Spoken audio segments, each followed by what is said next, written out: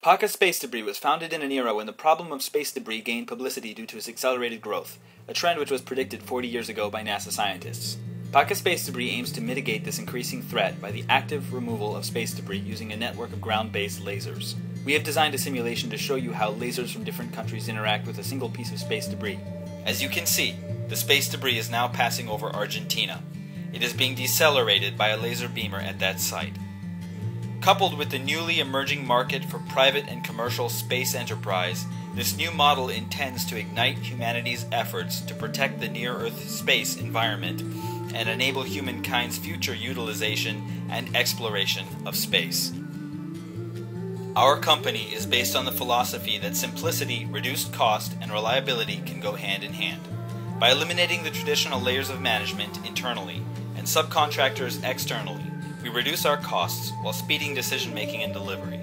By keeping the vast majority of engineering in-house, we reduce our costs, keep tighter control of quality, and ensure a tight feedback loop between the design and manufacturing teams.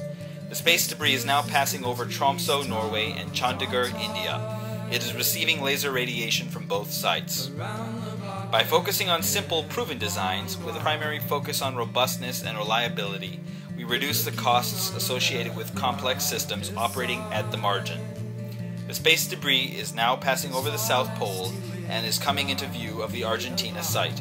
The debris will now pass within beaming range of the Oaxaca, Mexico site.